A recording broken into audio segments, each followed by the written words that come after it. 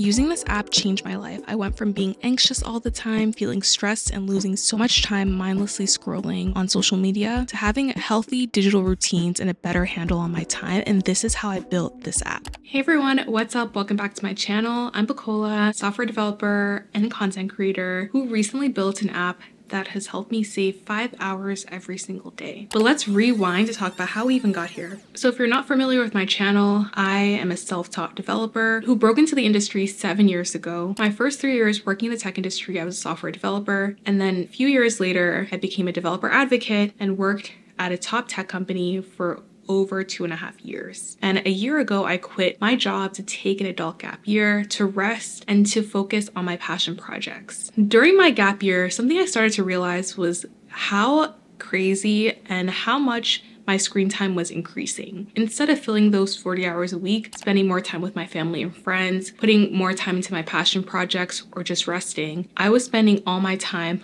on social media, specifically TikTok. And for me, this was a problem not just because of the amount of time I was spending on social media, but because after using social media, I would feel much worse than I felt before going on social media. For example, if I used TikTok in the morning immediately after waking up, which is what I was doing in the beginning of my sabbatical, it would ruin my entire day because either I'd come across content that was annoying. Like for example, while I was unemployed, I came across a lot of people who were also taking a gap year, but then they would be towards the end of their gap year stressing out about finding a job, which was not the energy I wanted during my gap year. So either I would come across content that would really upset me or trigger me, or I would be having so much fun on social media that I would just feel like I was getting overstimulated, like dopamine was being injected into my brain. And that overstimulation was not healthy for me. And I could tell that my consistent use of social media, specifically TikTok, was not the way I wanted to use my time. So the first thing I did was I tried to look for solutions that would help me manage my screen time better. I tried Apple's inbuilt screen time, but I felt like it was not powerful enough for me, especially when it came to apps like TikTok. I would be notified that like, oh, your time limit is up, but it would be so easy to just click the button to just get 15 more minutes or click the button to just get an hour. I tried other screen time apps, but I felt like they still were missing just a few key features. So I decided, why not build the app that I want to see? So I built it and now I use it every single day and it's helping me save 5 hours a day. And this is a solution I built. When you log into the app, you see the home screen. The entire app is focused on helping you reach your screen time goal, which you set during the onboarding stage. For me, I like to use my phone for less than 5 hours every single day, and the home screen gives you a bird's eye overview about how you're doing today based on your screen time goal. You also have a chart that lets you know the hours you use the phone the most, and the top 5 apps that you use frequently, and the time you spend on each app. The routines page is the most important page. The goal of this page is to help you establish automated, healthy screen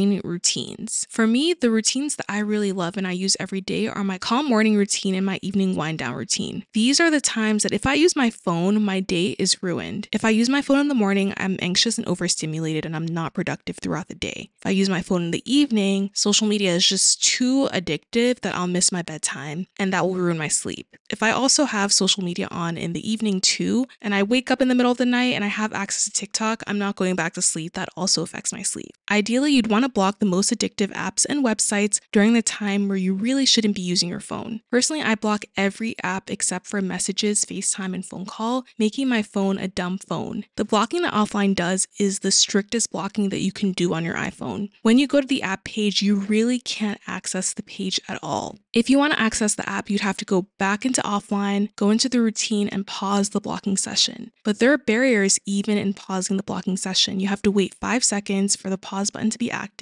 It only gets unpaused for 5 minutes. This is enough friction that you might decide not to even pause the routine. You can take the blocking up another level and go on strict mode, which I use for my evening and morning routines, which means you cannot pause these routines. You'd have to basically delete the entire session to access the app, which for me is too much friction that I'll just keep the routines running and abide by the routines. So it's a very strict and automated way that forces you to keep your hands off addictive apps that waste your time. And for me, it's really helped me reduce the amount of time I spend on my phone. So check it out if you're interested. It's a freemium product. Part of the app is free, part of the app is premium, and you'll get 7 days free on the premium feature if you click the link down below. And I hope you enjoy the app. But let me talk about how I actually built this app. Before I even built this app, I've always been curious about Swift and iOS development. It's always seemed very fun and cool. I use apps every day. There are so many apps I pay for that I feel like have changed my life for the better. So I've always been interested in apps and app development, but I always felt like because I had my day job, plus I was doing content creation, it was really hard for me to find the time to learn iOS development. But now with quitting my job, I had time to learn iOS development. So I started first by taking this Stanford iOS development course as the first way for me to learn iOS development. About 3 weeks into taking the course, I realized that I wanted to get started on building this idea, because if I wanted to complete the course, it would be a total of like 15 weeks, I believe. And I felt like I could learn iOS development even faster through building this project. So I hopped right into the building process. The first step for me was just to research if it was even possible to build this app. I had seen other apps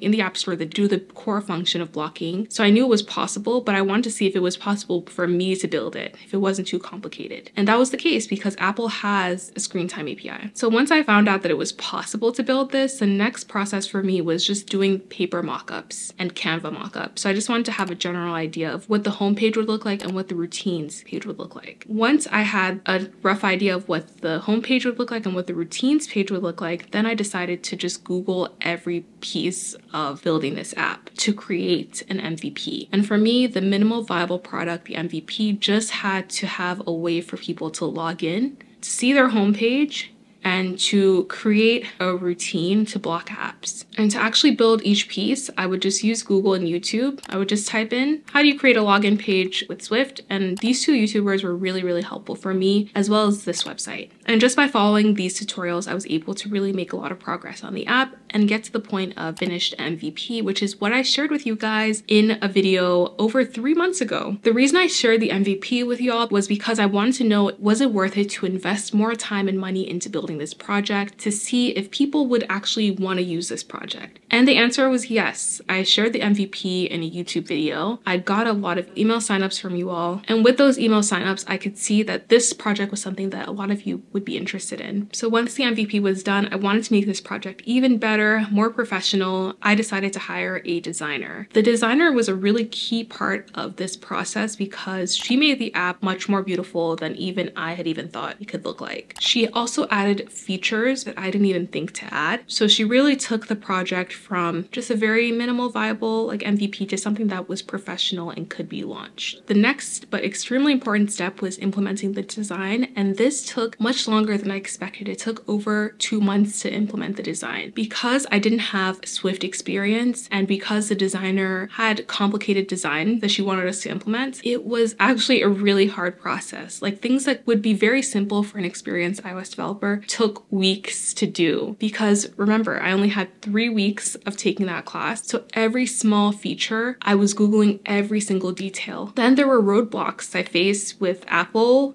giving entitlement issues, the Apple API that the app is based on messing up, Apple's documentation not being complete with a lot of missing parts. There were a lot of roadblocks faced. But 3 months later, we got to the launch period, which was a huge relief. And I launched the app to the email list, shared it on social media, and now I'm excited to say that we actually have 700 users on the app, which is a huge deal for me. Like, I'm super proud of that. I use the app every day. It's changed my life, and I hope that this is an app that can also impact other people in a positive way and help people manage and bring down their screen time. So again, if you're interested, check it out down below. You can get a 7-day free trial if you're interested, and you can see if it works well for you. It was definitely an enjoyable process, but the roadblocks were very, very hard. Some of the roadblocks were really causing me a ton of stress and anxiety. Like, even though I enjoyed coding, I was like, do I want to go back to software development? Like, it was a very tough process to overcome some of these roadblocks. And now I have a few Q&As from you guys. You guys asked me a bunch of questions about the process of building and developing this app. I wanted to, invest back into your app development journey and share anything I've learned so you can also launch an app too if you're curious. So I'm really excited to answer them. So one of the first questions was, share all the resources I used. Of course, the Stanford iOS class, these YouTubers have amazing tutorials that are very easy to follow. Like, I feel like I should be paying for some of these tutorials. They're so good. This website was also critical. And of course, Apple's documentation was also very helpful. Someone asked, is it possible for someone to learn how to code by building an app? I think it is possible to learn how to code from building an app. And I feel like it would be a very enjoyable process to learn how to code from building the app. So I'd really recommend you check out that Stanford iOS development class. I had a lot of fun learning with that class. Someone asked, how many people did I have on the team. It was me. My husband was an important piece of this process. Like, I couldn't have done it without him. My sister was also really helpful in providing marketing tips. The email list idea was her idea. I did not even think to do that. So those people were very, very critical, as well as friends who beta tested the app, providing feedback, telling me, okay, this isn't working well, this isn't working well. That was really helpful for me. What tools, languages, frameworks did you use to build it? I'll leave all the tools, languages, frameworks to the side of the screen so you can see everything I used to build this app. How much time did you spend planning versus executing? I spent a lot of time executing over planning, and that was intentional because once you have the idea, you just want to see how far you can go with it, because if you spend too much time planning, you're not going to want to finish the project. So for me, it was really, really important to focus more on execution than planning. That's why immediately creating the paper mockups took maybe 1 or 2 days, then jumped into MVP stage, then passing along the MVP and the mockups to the designer, and from that jumping immediately to the design implementation stage and getting it out as soon as possible. So it's much more important to execute than to plan, and that caused some issues, especially not finishing the Stanford class meant that I spent a lot of time executing and dealing with very small bugs as someone who with more experience could have fixed. But ultimately it was good because we have a finished product in 90 days. So thank you guys so much for your support, and I hope this video was informative. Please make sure to check out the app down below. Leave any questions you have down below as well, and thank you guys for your support throughout this entire building journey. It was so much fun to build this project and to share it with you guys. I hope you check out Offline, and I'll see you guys in the next video.